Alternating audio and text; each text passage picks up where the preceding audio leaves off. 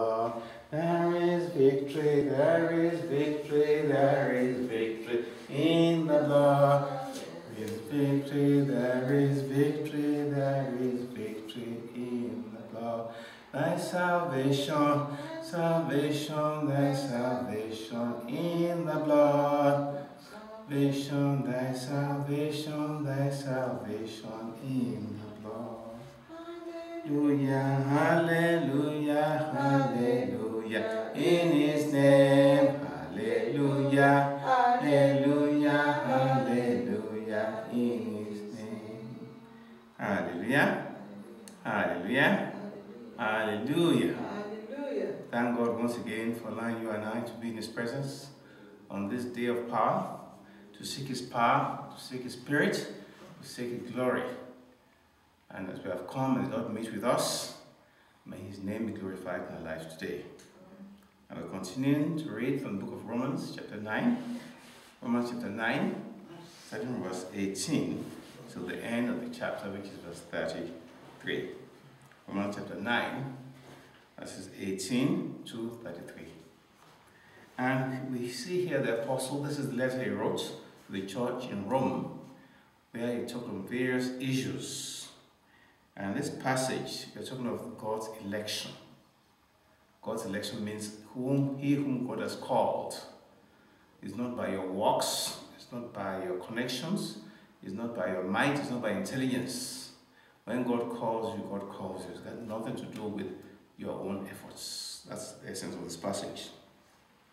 And verse 18, we read how, in verse 17, that God said that for this reason that he raised up Pharaoh, that he may show his power in him, and that his name may be glorified in all the earth. So Pharaoh was specifically chosen by God to display his power. That's why he hardened Pharaoh's heart, so that Pharaoh refused to allow the children of Israel to go, even when he was faced with terrible calamities and plagues. He would constantly refuse and say no, and God would do another plague. So, in other words, God is the one that has complete control of the things of this earth. Many people believe it's Satan, but it's wrong. Satan is a tool in the hands of God. God is the one that has the final say for your life. Who has the Final say. Jehovah has the final say. Who has the final say? Jehovah has the final say. Jehovah Turn my life around. Jehovah turn My life around. He makes a way where there is no way. Jehovah has the final say. Very true indeed. So, therefore, it says he has mercy on whom he has mercy, on whom he wills, and whom he wills he hardens. Whom he wills, he created us, and he can do with us whatever he wants. See? He can do with us whatever he wants. So some people, he will have mercy on them, others he will harden them and make them very, very rebellious. We read last how he said that he loved Jacob, but Esau he hated, even before they were born. What we're talking about the sovereignty of God. We cannot question him. He has power to do whatever he wants, wherever he wants, whenever he wants, however he wants. We cannot question because he made us. See? So whom he will, he hardens. May we not be the objects of God's hardening. Exodus 4:21 talks of how he hardens Pharaoh's hearts. So if that is the case, many of you will say, if God has the final say, if God can do whatever he wants with us, then why does he still find faults? That's what many people question. If indeed God is in full control and does whatever he wants, then why is he still charging us with rebellion? Why is he still saying that we committed sin? For who has resisted his will? See? Nobody can resist God's will. Then in that case, we are counted guilty. Let's go to 2 Chronicles 20, verse 6. 2 Chronicles 20, verse 6. 2 Chronicles 20, verse 6. for 2 Chronicles 20, verse 6. Okay. 2 Chronicles 20, verse 6. 20, verse 6. Yes. And said, O Lord God of our fathers, Yes. are you not God in heaven? Mm-hmm. And do you not rule over all the kingdoms of these nations? Yes. And in your hand is there not power and might, 6. so that no one is able to withstand you? 6. No one's able to withstand it. Nobody can resist God's will. You know, Pharaoh's heart was hardened, but eventually he had to give in. So, but indeed, now, this is the reply. And that was, who are you to reply against God? If you're questioning God, who can question him? No, he's a sovereign God. He does what he wills. So will the thing formed say to him who formed it, why did you make me like this? Imagine you making like a car, a toy car, or a boat or whatever. And suddenly that boat talks to you and says, why are you making me like this? You know, do you think that's ever possible? Well, that's what we human beings are saying to God. We're questioning him. God, why did you make me so thin? God, why did you make me so ugly? Why did you make me so short? Why is my nose so big? Why am I black? Why didn't I come as a white person? Why didn't I come as a rich American? Why did I have to come in the poorest part of the world? Many of us ask the same questions to God. And it's not fair. We cannot question God. All we have to do is accept whatever he gives us and move on with life. Because he's sovereign. You cannot question him. That's what sovereignty means. Will the thing formed say to him who formed it, why have you made me like this? Does the potter have power? Does the potter not have power with the clay to make of the same lump, out of the same lump, one vessel for honor and another for dishonor? Isn't that true? Out of the potter, it makes very beautiful plates or cups, and other things, it makes them less beautiful. So the potter has the final say over what it produces. The thing that's made, the plates or the cup or whatever container is made, cannot question the potter. And God is the potter, we are the clay. You see, we cannot question him. And go to Proverbs 16 verse 4, 2 Timothy 2:20. Proverbs 16 verse 4, 2 Timothy 2:20. 2 Timothy 2:20 and 2 up. Proverbs 16 verse 4. Proverbs 16. Verse 4. The Lord has made all for himself. Yes. Yes, even the wicked for the day of doom. See? 2 Timothy 2:20 says that, but in a great house there are not only vessels for honor, see, of gold, there are no vessels for honor, of gold and silver, but also of wood and clay, some for honor and some for dishonor. See, it makes gold vessels, makes wood, the same potter. So God can do with us whatever he wants. We cannot question him. But in everything he does, there's a reason for it. He just doesn't do things willingly like us human beings. In fact, the Bible says that everything God made was beautiful, was good. Even though the world may think you are ugly or bad, but in God's eyes, you are good. And there's a reason why he made you like that. See? What if God, wanting to show his wrath and to make his power known, endured with much long suffering the vessels of wrath prepared for destruction? Now that was just like he did with Pharaoh. You know, he allowed Pharaoh to refuse him so many times. But in the end, he showed his power in his life. There are many people today that are disobeying God in their personal lives. And they think they're getting away with it. But actually they're not. There's coming a day of wrath and destruction on their lives. But they think that, oh, if God wanted to be destroyed by now, would have destroyed me. And they continue their rebellion. They are the example that God is wanting to show his wrath and to make his power known in their lives.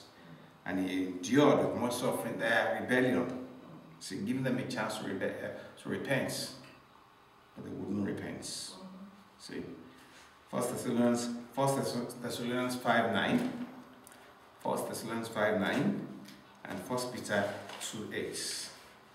1 Peter 2:8 says, "For thy righteous man dwelling among them to manage his righteous soul day to day, sin and hearing the lawless deeds." Talking of lots. 1 Peter 5:9. 1 Thessalonians 5:9. Okay. For God did not appoint us unto wrath, Yes. but to obtain salvation Yes. through our Lord Jesus That Christ. is it. We are not appointed for wrath. We are not the objects of wrath. We are the objects of His mercy. The objects of His wrath are the ones who rebel against Him, and the ones like Judas, and the ones like Pharaoh. And He endures with them to show His power in their lives. And that He might make known the riches of His glory on the vessels of mercy, which He had prepared beforehand for glory. See?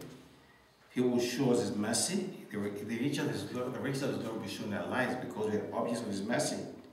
And we've been prepared before the foundations of the world. Prepared for His mercy. Colossians 1:27, Romans 8:28-30. I read Romans 8:28-30, and it says that, "And we know that all things work together for good to those who love God, to those who are the called according to His purpose." That's us. We are the objects of His mercy. For whom He foreknew, that means He knew us before He came to this earth, He also predestined to be conformed to the image of His Son. So the fact that you're in church today is not by chance. You had been called from the beginning, you have been predestined to follow Jesus Christ, that He might be the firstborn among many brethren. Moreover, whom He predestined, this He also called. Whom He called, this He also glorified. And whom He justified, He also justified. And whom He justified, He also glorified. So several steps. First, you're predestined, and then you are called, then you're justified, and then you're glorified. We are those people they're referring to there. See? So they're objects of wrath, they're objects of mercy. God is the one that does everything. As we saw in the case of Esau, where he said he hated Esau and he loved Jacob. What could Esau do? Esau could not have done anything about that. He had no hand in it even before they were born.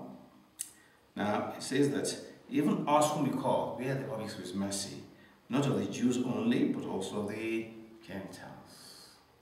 So when Jesus Christ came to earth, He opened the door for us Gentiles to come in to receive God's presence and God's glory. Before He came, we had no chance, we had no hope. We were aliens from God's promises, we were outsiders of His covenants.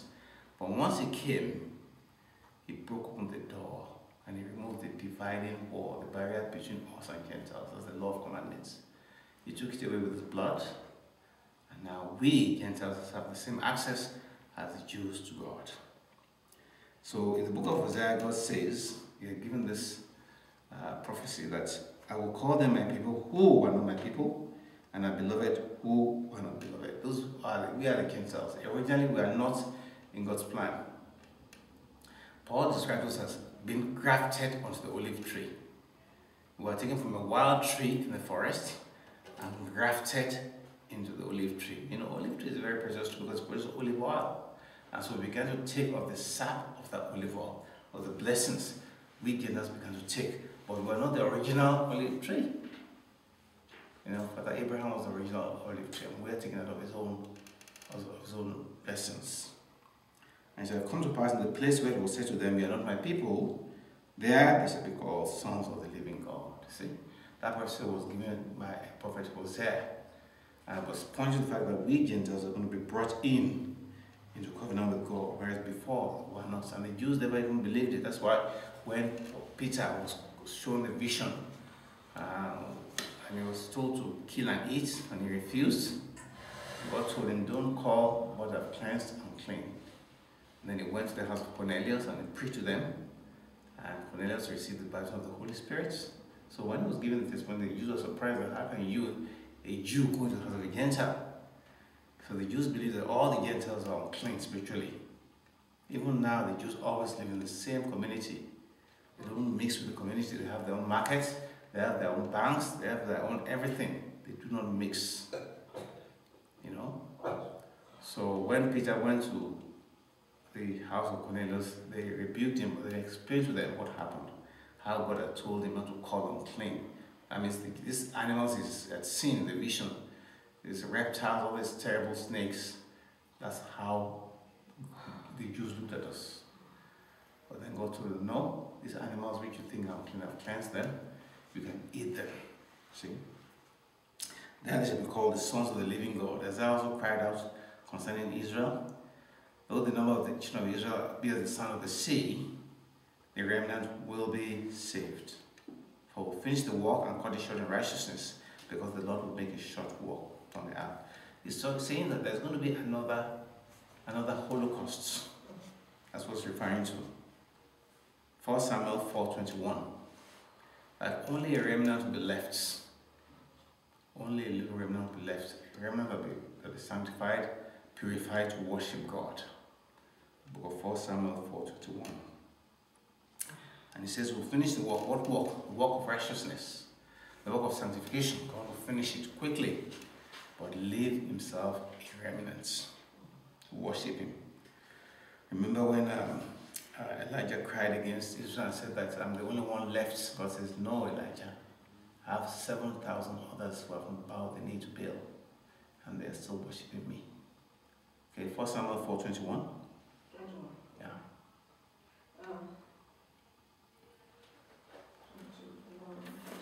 1 Samuel 4:21. Then she named the child Yes. Ichabod, saying, the glory is departed from Israel. Yes. Because the ark of God has been captured. Sits. And because of her father-in-law and her husband. Yes. And as I said before, unless the Lord of Sabaoth had left us a seed, would have become like Sodom and Gomorrah. So after the sanctification, after the purification, there's always a seed left. God always leaves himself a remnant to worship him. He doesn't destroy completely. Even when he tries to sanctify and purify us, he leaves himself a seed to honor and worship him. Let's go to Isaiah 1:9. Isaiah 13:19.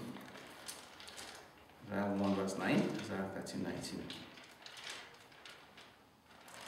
Isaiah 13:19 says, and Babylon, the glory of kingdoms, the beauty of the Chaldeans' pride, will be as when God overthrows Sodom and Gomorrah.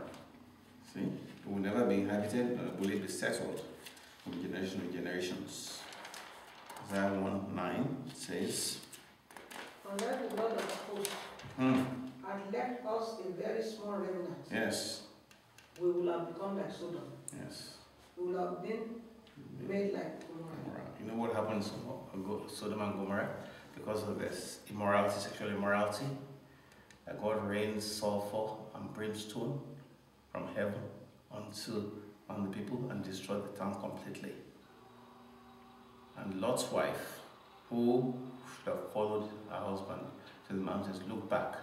That's why they warned him not to look back, and she became a pillar of salt because she saw what no human being should have seen.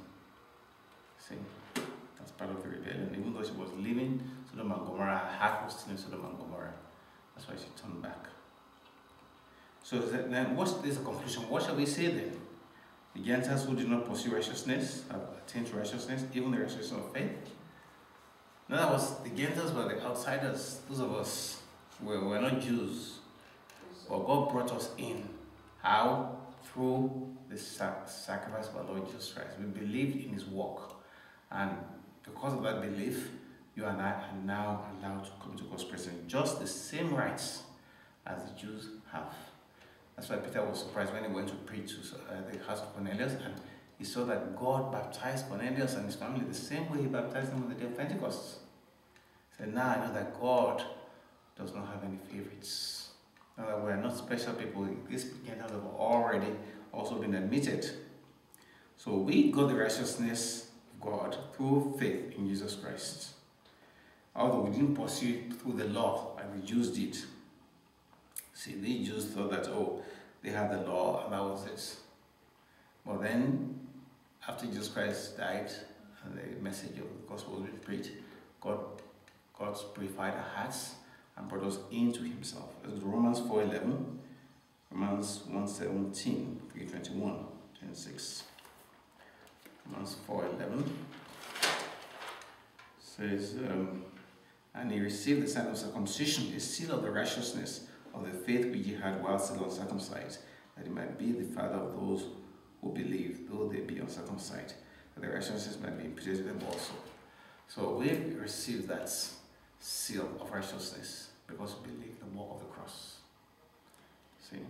We believe it. So, but I've attained to righteousness, but even the righteousness of faith. But Israel, pursuing the law of righteousness, they thought they would get God through obeying the law of Moses. They did not attain to that law. See? So they started it, but they went through it the wrong way. They were following the law of Moses.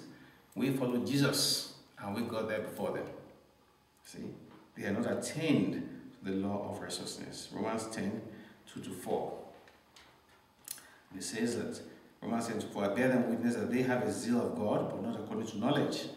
For they being ignorant of God's righteousness and seeking to establish their own righteousness have not submitted to the righteousness of God. For Christ, Jesus Christ, is the end of the law for righteousness to everyone who believes. See? Christ, when Christ came, he put away the law because he fulfilled the law for us. He said, you follow me and everything will be done for you. But they said, no, we have to keep on following the law. So they did not get to where they should have got to. Why? Because they did not seek it by faith. See? As well, they fell at the stumbling stone. For I lay in Zion a stumbling stone and a rock of offense. That's like Lord Jesus Christ. Whosoever believes on him will not be put to shame. So now you and I have come into God's presence by believing in the work of the cross and what Jesus Christ did at the cross of Calvary. And through that, we are made clean, we are cleansed, relieved of our sins, we are justified in God's presence. But if you choose that you want to follow the law of Moses, then you can never be successful because you fall in one other aspect of it.